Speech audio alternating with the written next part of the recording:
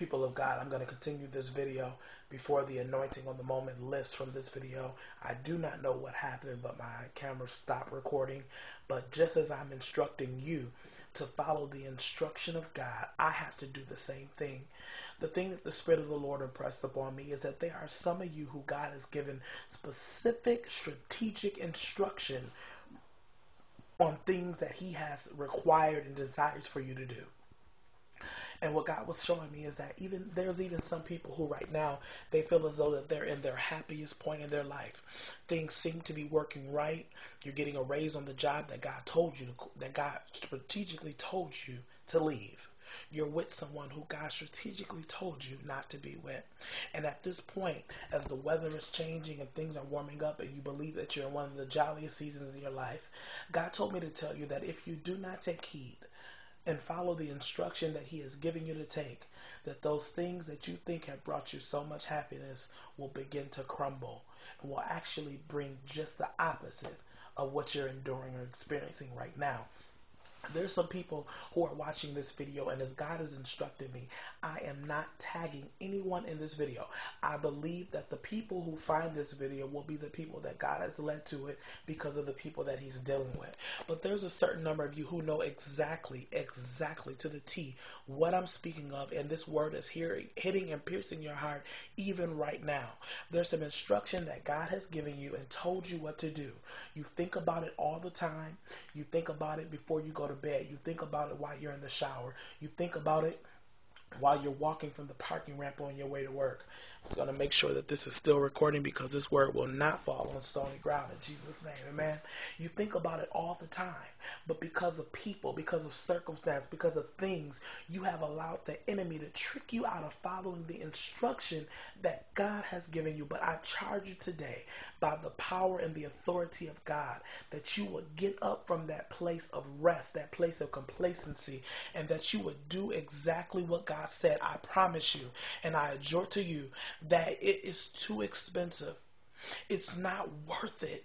Your anointing is on the line. Your generations are on the line based upon the simple instructions that God is giving you. You cannot pay the cost. My brothers and sisters, you cannot pay the cost. At the end of the day, what you will lose will be more than you think that you gain. You will not be, it's too expensive to pay the cost not to follow this instruction that God has given you.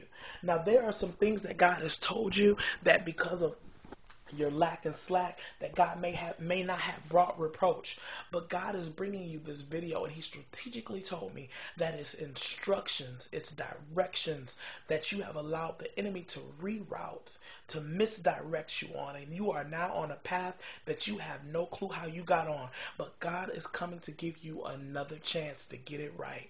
I encourage you today, as it is 10:17 on the 23rd of March 2010, that you get it together one more time. I charge you today that you will follow the instruction that God is giving you.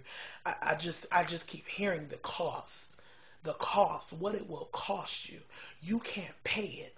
You're going to come short at the end of the day because you didn't follow the instruction, and you won't be able to plead ignorance because you know it, you wrote it, you know what God told you to do. But because you're still connected to people that God told you to let go in 2009. God told you to start writing. You haven't even opened up a Word document to even start with the table of contents.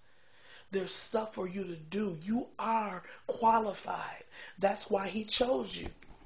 You are qualified to do exactly what He has called you to do. Stop thinking that it's for somebody else. Stop looking at evangelist so-and-so or pastor so-and-so or prophet this or that. God said you do it.